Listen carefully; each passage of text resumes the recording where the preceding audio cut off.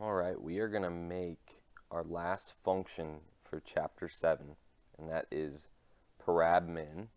So we're going to use parabolic interpolation to try and help us minimize functions. But this is going to be kind of built off of our Goldman script.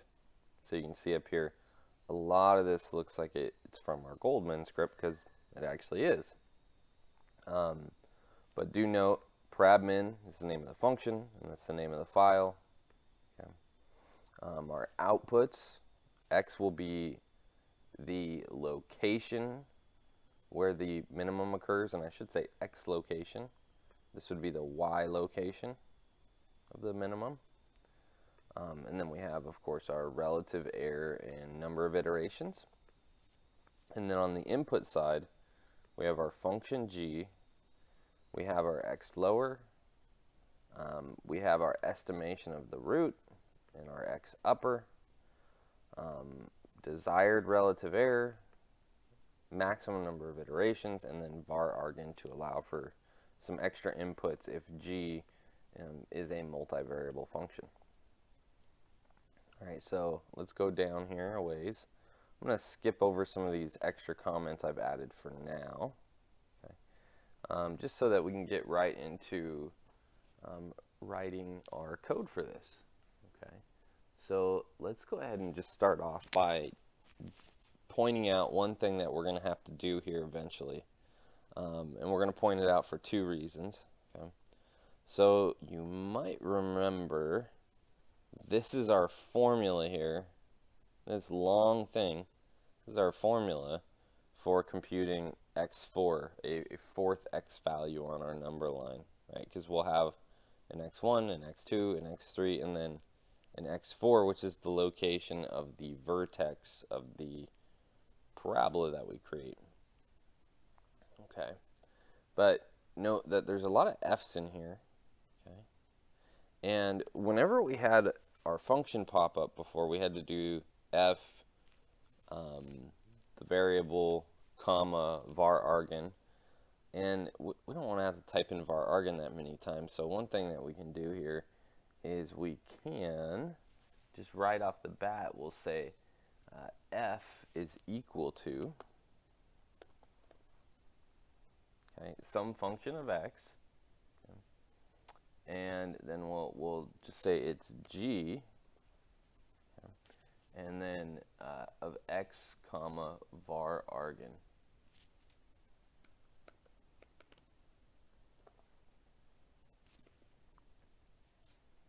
Okay, and we'll go ahead and we'll suppress that. Alright, and then next, the next thing we want to do is we would like to rewrite this xl, xr, xu in the language that we were using here, right, which is x1s, x2s, x3s. Okay. Well, and unfortunately, we already have an x in our code. That's going to be the output here in the very end. So rather than me saying x1, x2, x3, I think I'm going to make it y1, y2, y3. And let's see how we're going to do that. So we'll go ahead here and we'll say that that x, actually I'm going to write y of 1. So the first entry of some vector y is just going to equal our x lower, and then the second entry will be xr, and the third entry will be x upper. Let's just put these all on one line.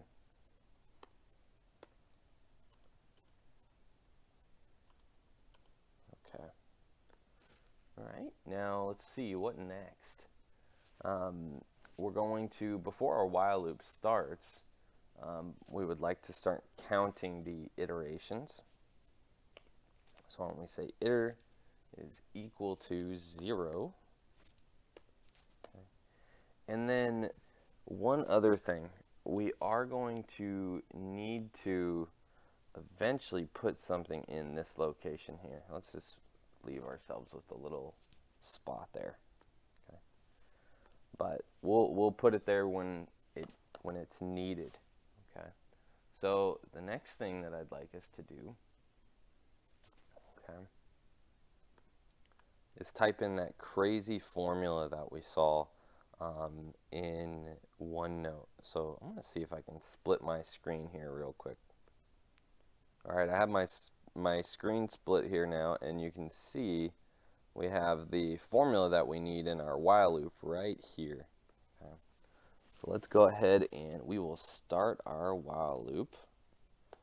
And remember, we're using y's instead of x's because x is going to be the name of the location of our minimum.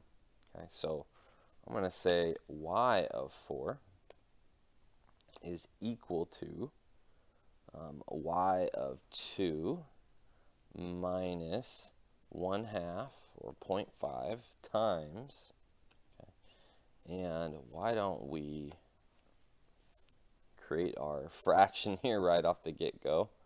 Okay, I just have parentheses around what will be the numerator and what will be the denominator. Okay.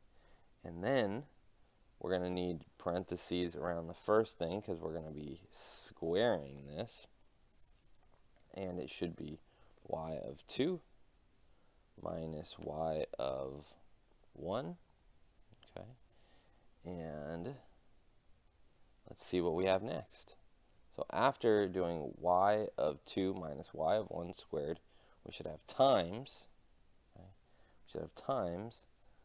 And then in parentheses, we should have f of y of 2 minus f of, I'm going to need to scoot this over a little bit.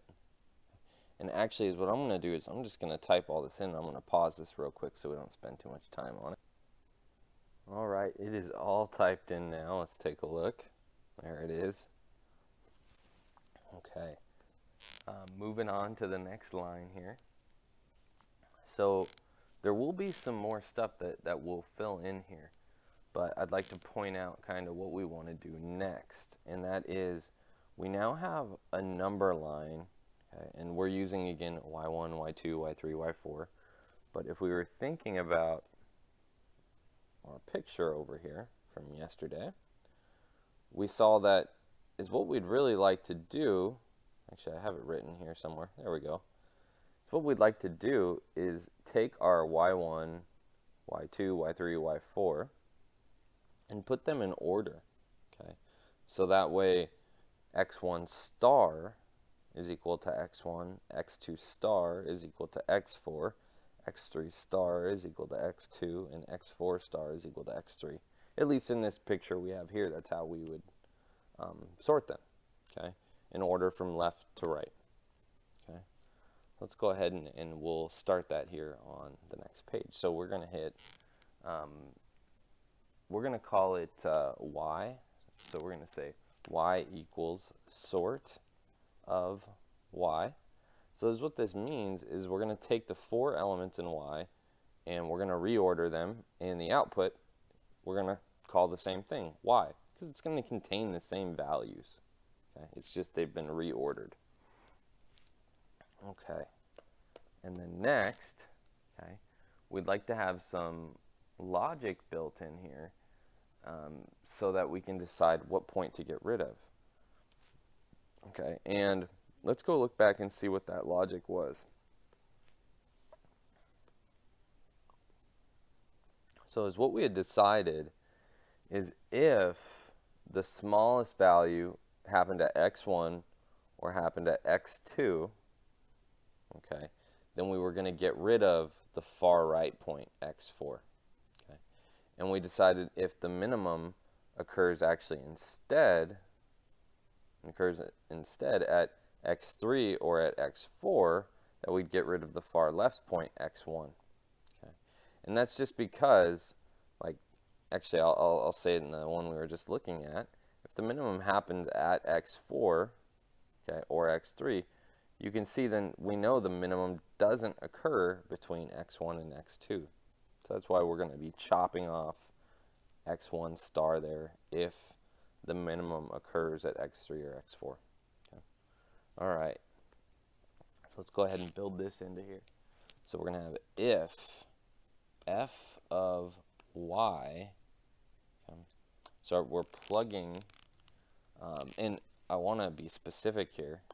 Let's talk about the first one of these y values. So if the first one of these y values is equal to, okay, the min of f of y,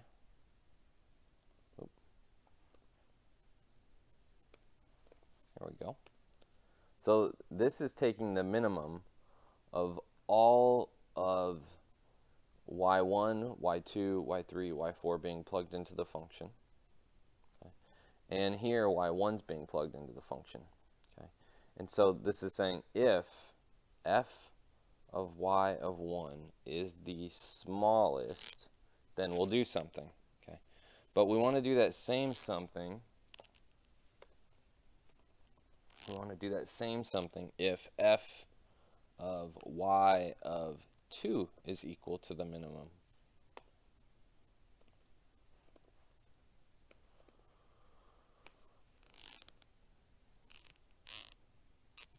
Okay. All right, and that something is that y is going to lose an element. Remember, we said we would want to lose the last one. So y is going to just be the first 3 elements. There we go. And we can go ahead and suppress that. And if it doesn't happen at one of the first 2, the minimum, then the minimum is going to happen at the second 2, and we'll get rid of the first element of y. So this would look like y of 2, y of 3, and y of 4. And then we can go ahead and end this. That's how we're going to, again, adjust our y1, y2, y3. Okay. And then the next thing here is if we've completed this process, we want to know that our number of iterations is going to go up. Okay. And then we need to build something in here to stop this. Okay. So we're going to need to think about how we want to do that. Okay.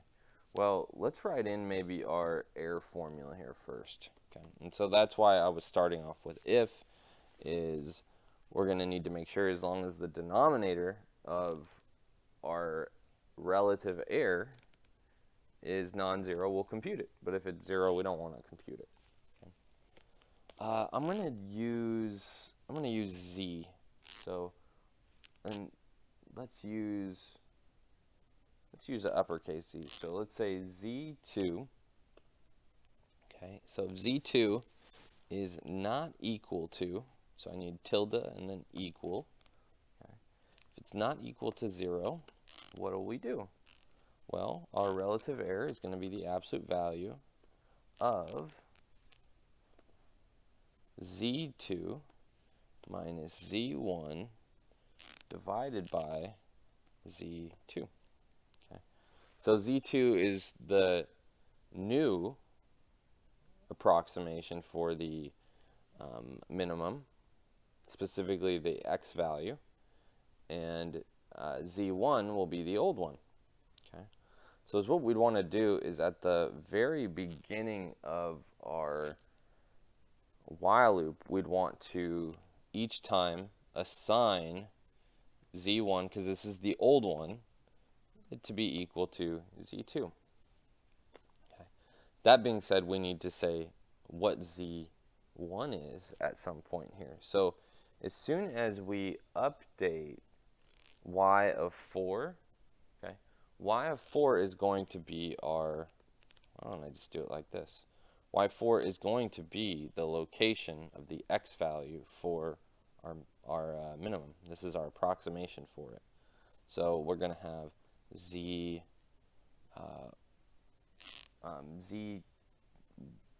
let's see, should I have had that the other way? We're going to have z2, yeah, z2 is the new one, z1's the old one. So z2 is going to equal y of 4. Okay.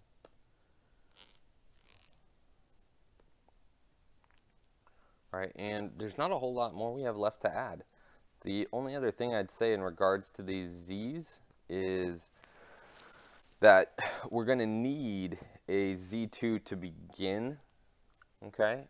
If we want it to actually be able to run through the first iteration of this while loop, we're going to need to just pick something to be z2, and you can just make that any of the y values that you have there.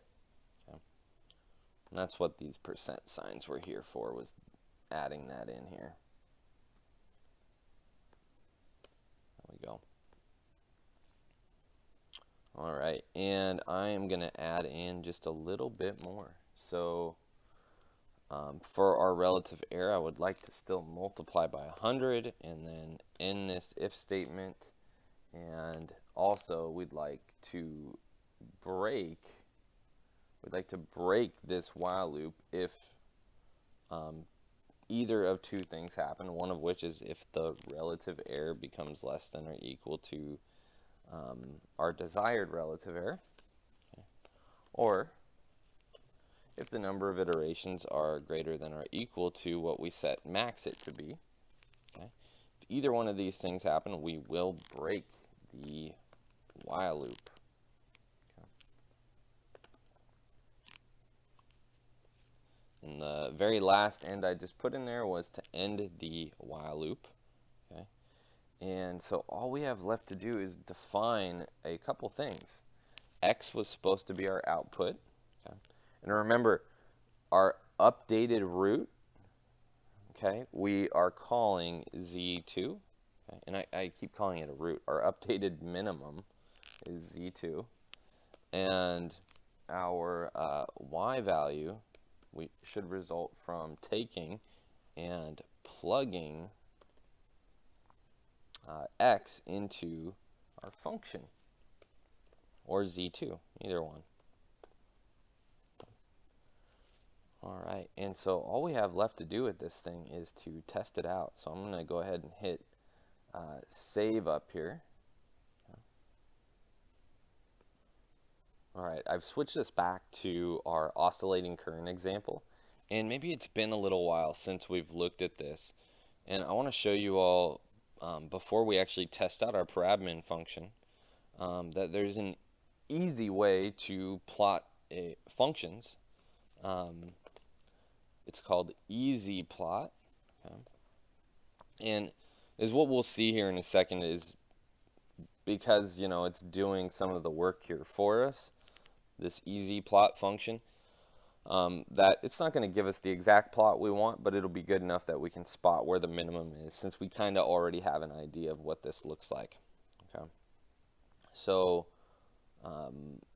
you know, actually this says yeah, if you remember, this says to find a maximum, and so what we did is we just included this negative here, so the maximum we're looking for is actually a minimum now. But yeah, and we wanted to plot this from, I think, 0 to 4. Okay, let's go ahead and test this out and see what we got going on. All right, so here's the graph of the current. Okay, and in fact, it's flipped across the x-axis, right, because we have the negative in front.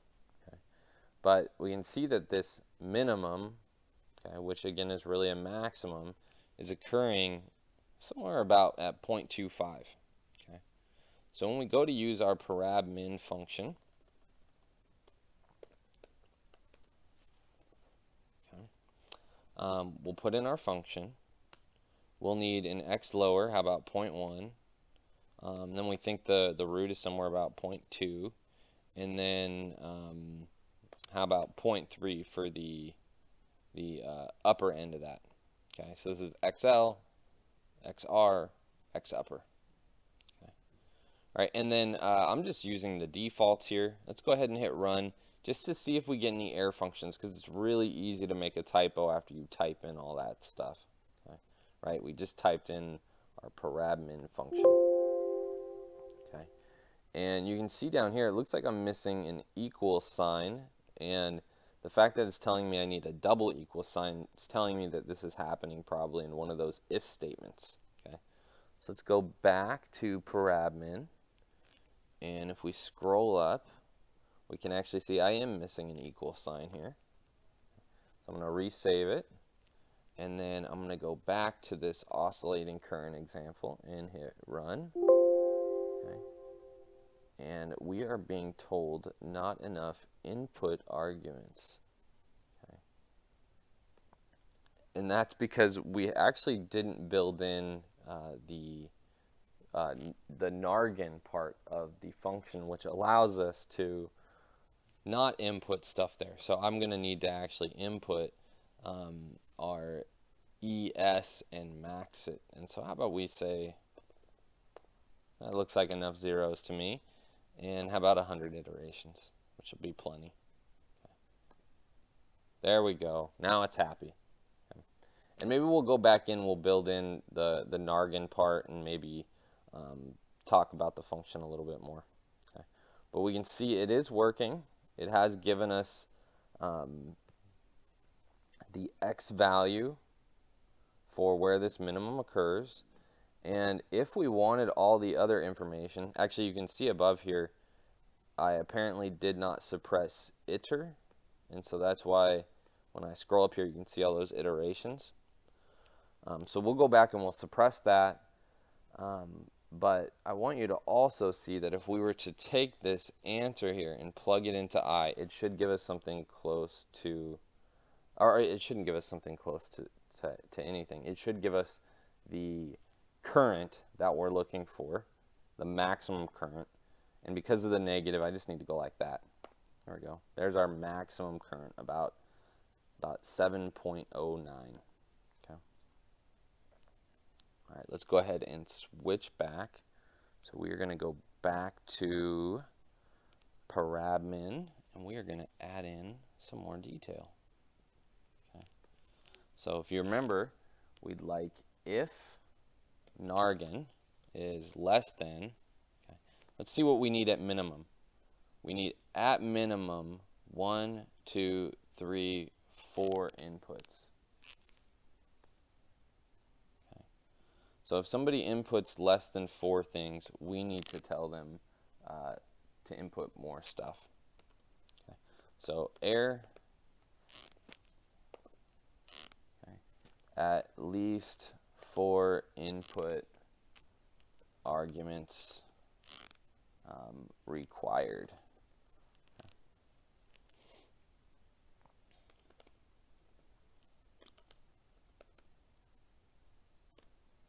And if we have less than 5 input arguments, okay, remember, less than 5 input arguments, or if we choose to leave something empty, so is empty, okay, and we're talking about ES, that would be the 5th input argument.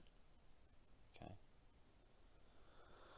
So if nargan is less than 5 or ES is left empty, then is what we'll want to do is use some default. And let's make that our default for our relative error. We'll end this. Now that we've completed the nargan portion of our code, let's talk about some other things that we could have built into our function. Okay. So the first one here would be an issue. What if y4 ends up being one of y1, y2, or y3? Okay. Well, that's going to cause us issues later on down the road when we need to figure out which interval to get rid of. Okay. What interval we get rid of is reliant on the fact that these 4 numbers are different. Okay. Another thing we could have built in, okay, is if our 3 points were on the same line, then it could be that the parabola we try to make could have a leading coefficient of 0, making it a line instead of a parabola, okay, which would be problematic. Okay. All right, and there is technically another thing we could even build in. We could build in something so that if we end up with division by 0, in computing y4, right? That would be bad. Okay. But you will see in the problems that you'll be working on, you're not going to run into any of these issues. So we're not going to build those in there, but we definitely could.